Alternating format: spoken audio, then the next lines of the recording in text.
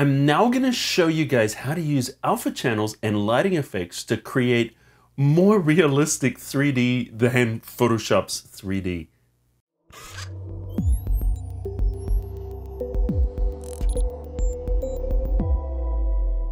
Alright guys, next part of our series, we're on part 4. If you haven't seen the other 3 parts on lighting effects, you definitely should check them out because it starts at the very basics and gets more advanced as we go on.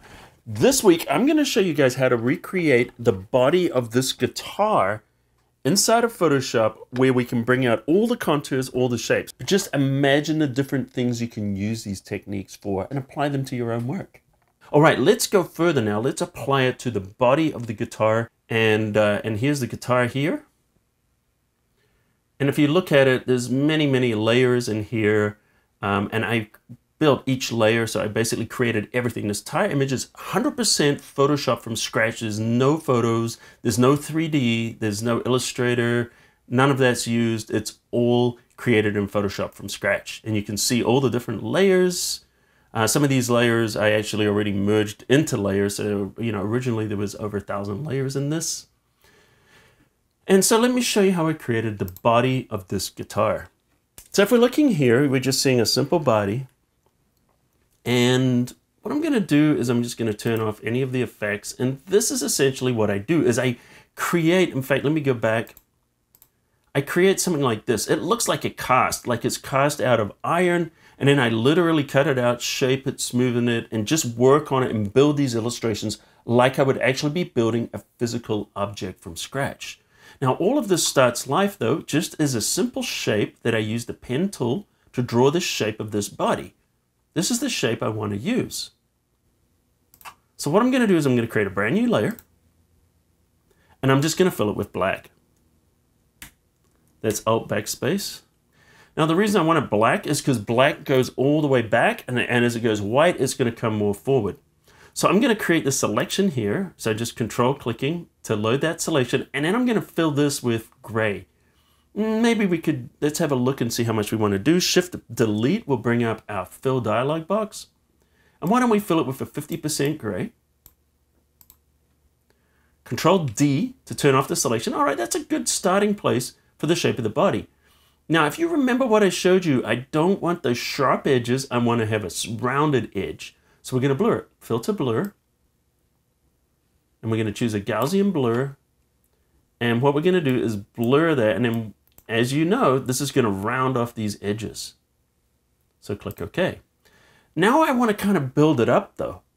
So I want it to go higher in the middle, because if you look at the guitar, and this is the actual guitar here. By the way, how I created this was I literally put that guitar in front of me and just drew it in Photoshop. So I looked at this, it was a digital still life. See how it's curved? So it's not just rounded and then flat. Some guitars are, in fact, a lot of guitars are, but this Ibanez S-type body is a rounded curve. So we want to get a little bit of that built into it. So what I'm going to do is command click on this shape. So remember that, that's the shape of the body. So you can control click from another layer to load that selection. Let's create a new layer. And I'm going to expand, I'm going to contract this now. So I'm going to choose select, modify, contract. And I'm going to contract this by 100 pixels. And see what we've got here. Now I'm going to fill it with a lighter shade of gray. So we're just going to hit the Shift Delete to bring up the fill dialog box. And then for contents, what I'm going to do is I'm just going to select color. Let's click on that 50% gray. Loads it into the color picker. Let's lighten it up a little bit. See, now it's lighter. Click OK. And again, Control D to deselect. And notice what we've done is we've got that. Now I'm going to blur this.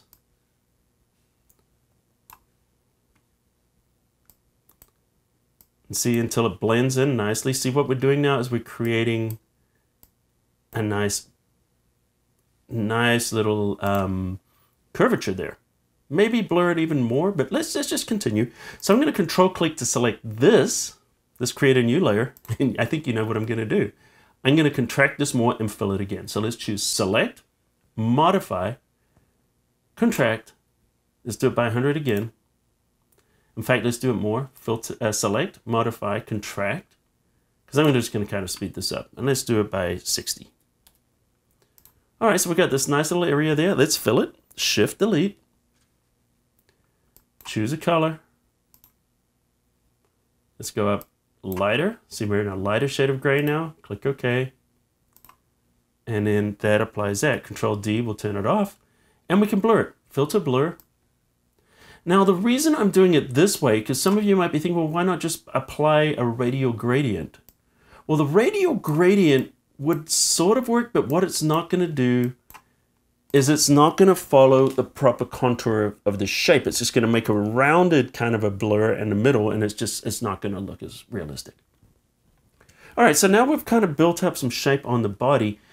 I want to kind of do a curvature kind of going across. And I'll show you an easy way to do that is I just literally, what I did here is I just created a gradient.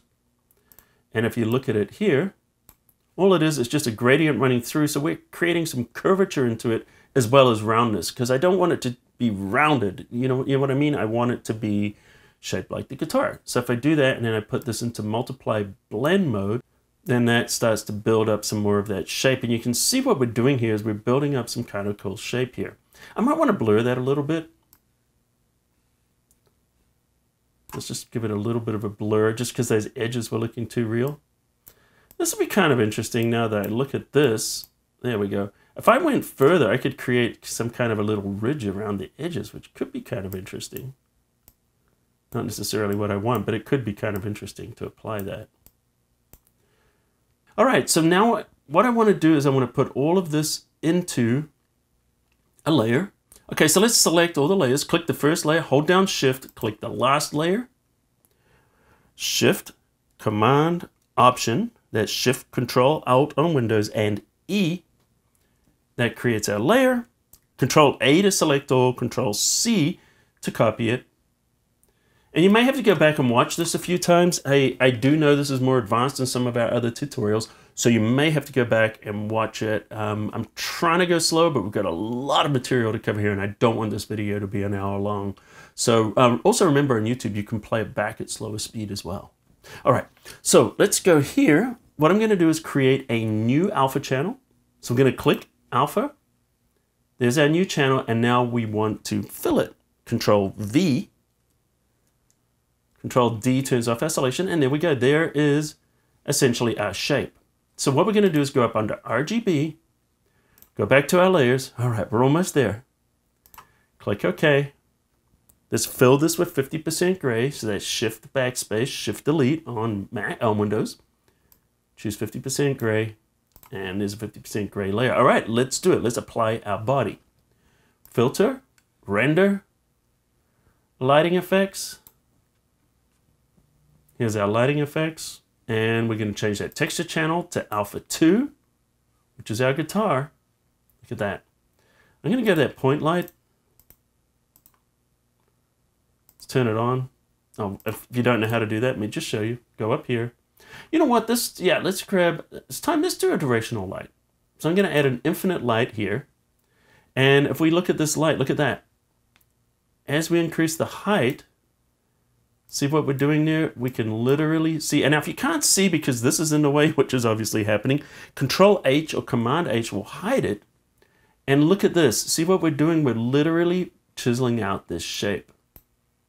You can go very, very extreme, and that will take it up like this. Now, obviously, it's going to take a little bit of work to smoothen this out.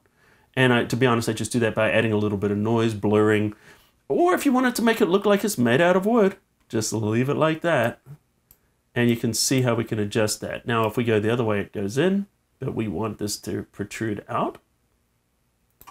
And look at this. See the contours and the shape that we're starting to get in here? So much better than what we could get other ways inside of Photoshop. So click OK to apply. We're almost there. One of the things I want to do now is I just want to cut it out because we've got this cast, almost like a cast iron. So I'm just going to load that selection from the new body, click to load that selection, there we go. And then I'm going to hide all these other layers. And then all we need to do here is just put it into a layer mask. And look at this. There we go. Now we've got the shape of the body of the guitar. Look at the contours and the shape on this. This is just so much more than what you're going to get with other efforts. Okay, let's just give it a little color. Let's go under effects. Let's choose a color overlay.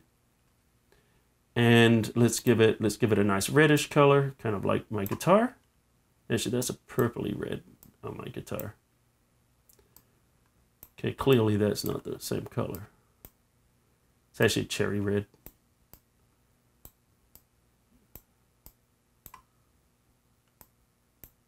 There we go. That's kind of similar. I mean, it's a little less red, but okay. So we're going to put some color in there. And what we want to do is change the blend mode. Let's try something like a color blend mode. And you can see how that color is starting to come through. And I'm just going to click OK. Now, obviously, there's a lot more work we can do with this. And yeah, this was a lot of steps. And a little bit more than what a lot of people are going to use. But if you're going for that super photorealistic illustration and you really want to put in the time and effort, this is what it takes. And this is what I've done to build every little piece of the photorealistic illustrations that I've done.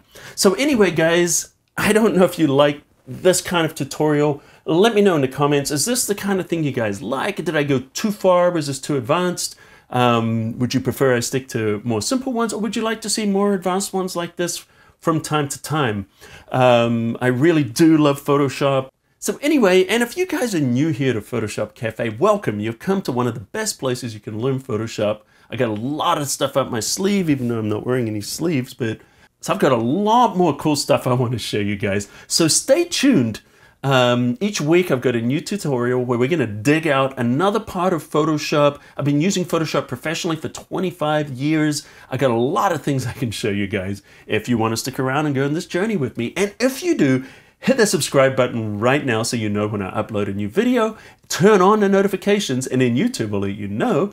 And I upload a new tutorial every single Tuesday. And anyway, guys, if you like this, smash the like button into dust. And until next time, I'll see you at the cafe.